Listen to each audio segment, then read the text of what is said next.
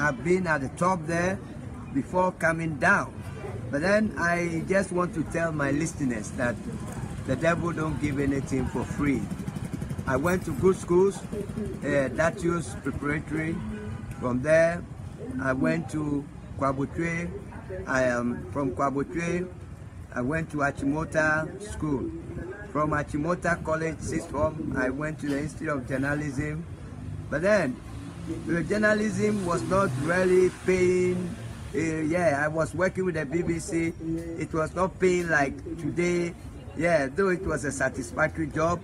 But then, my lifestyle was so big, I wanted to impress. So, I started dealing in drugs.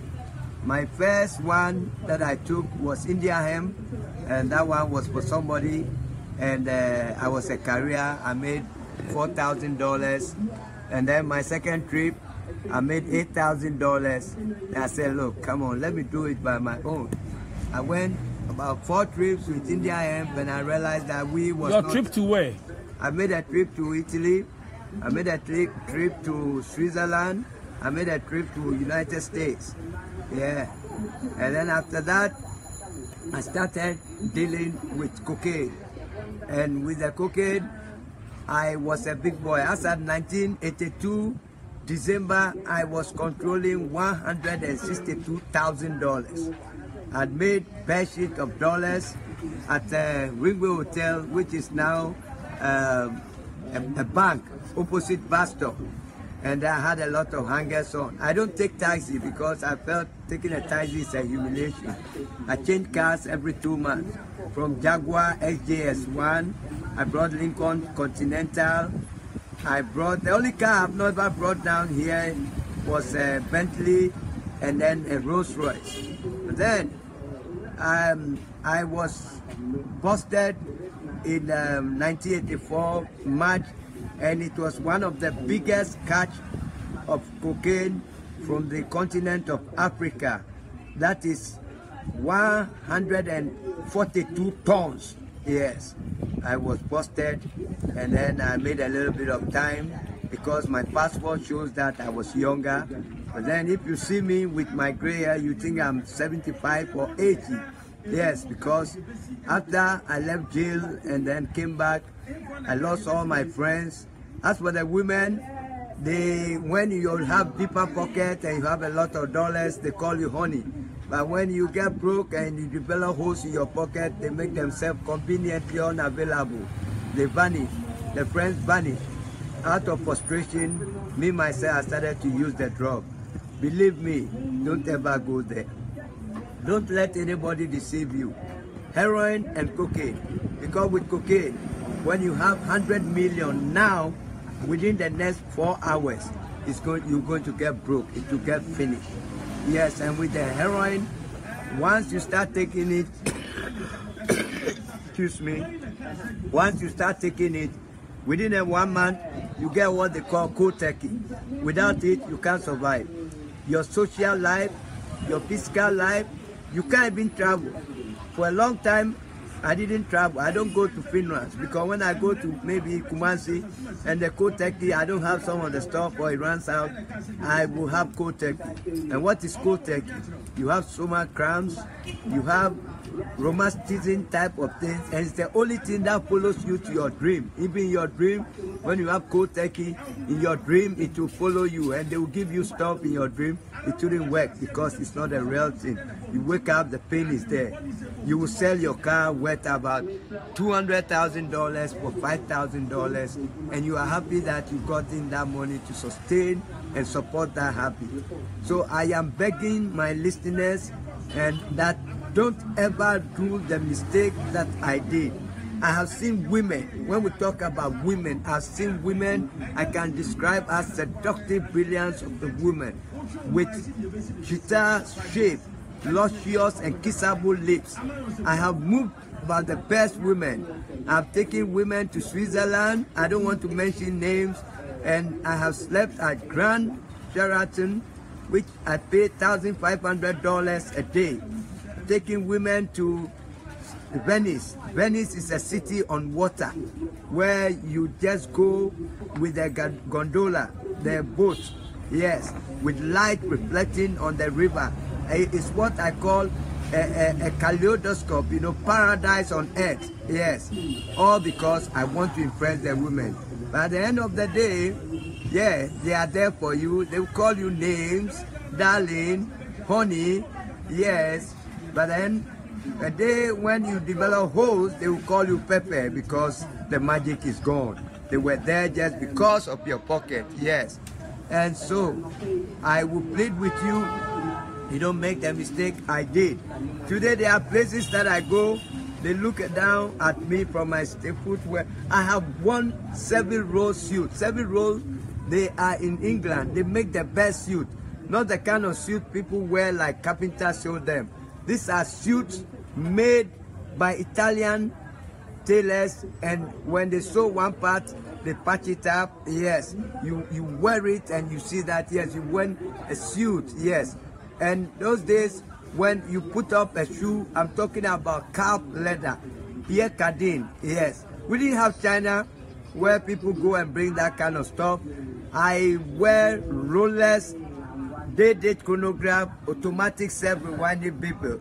Yes, I bought for my girlfriend Cartier 18 carats studded with green emeralds. Green emerald is the highest form of diamonds. Yes, but today when I see the women, they tell me, hey, Jeff, is that you? They give me a gift of $50. Pride plays a backseat to desperation. You may say that, well, you have flexed these women before, you have taken them. I have never flown on Zongo on an aircraft before, not even Ghana Airways. I go with Swiss Air, I go with Panam, and always business class. Yes, I fly from Britain, that is London to New York with Concorde. I pay $4,700 there to go from London to New York, which is under normal circumstance. When you go by the DC-10 or the Boeing 747, it will take you about 6 hours. But then with the Concorde, it will take you 3.5 hours. Yes. But then at the end of the day, you become so humiliated. You want to kill yourself. I've tried killing myself 2 times. It didn't work. Yes, I drove a car into a tree at Asalondown. It never worked. And then the second time I took Valium. Valium I took 10 milligrams. I took about 20.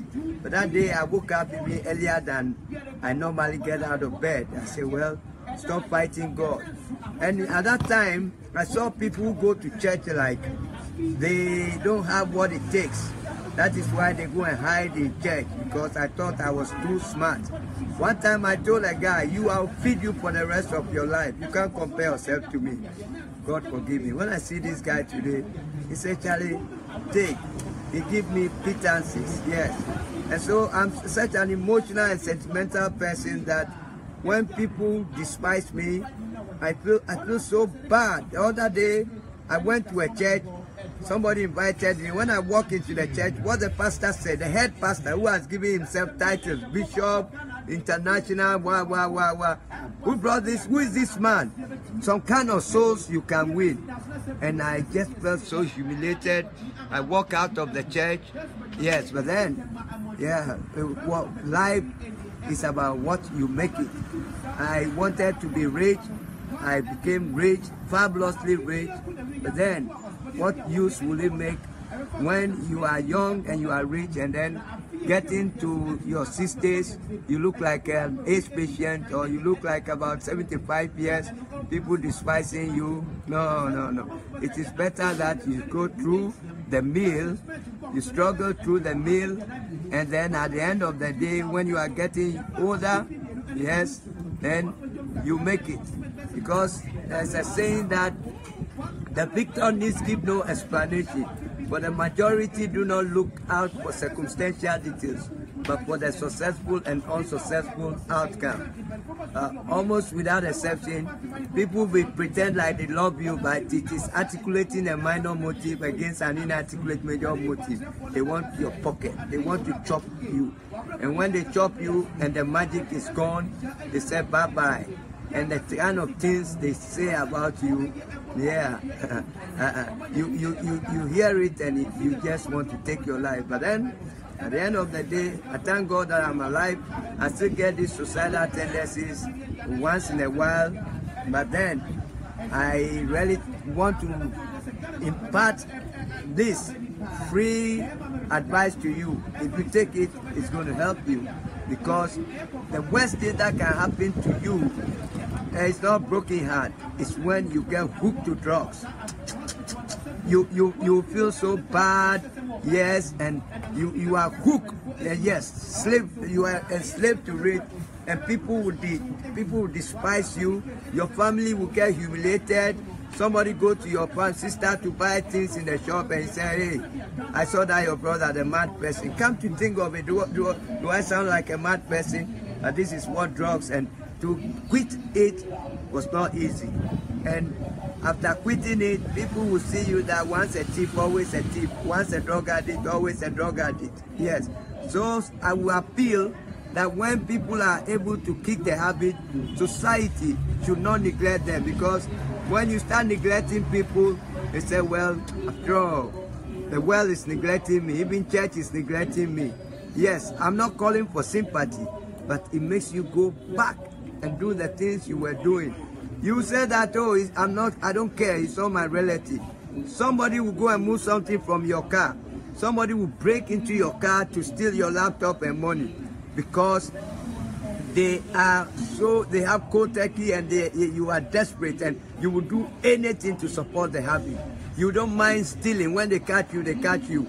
Yes, that is why in the advanced countries like Scandinavia, when you are a drug addict, you go and register at the drugstore, and they give you an artificial heroin, methadone, where when you take it, you get normal, not get high. But here we don't have that facilities. They take you to mental hospital, they give you Lagati, yes, and when they give you Lagati instead of methadone, you become so stiff, and you become like, as Accra people say, bulu bulu. Your nerves become so stiff, yes, and before you realize, you get from bad to worse. Yes, I really don't want to know. But then, if you have somebody, a relative or a friend going to drugs, or you intend to go to a drug, my friend, you are going to end up to be the most miserable person in the world.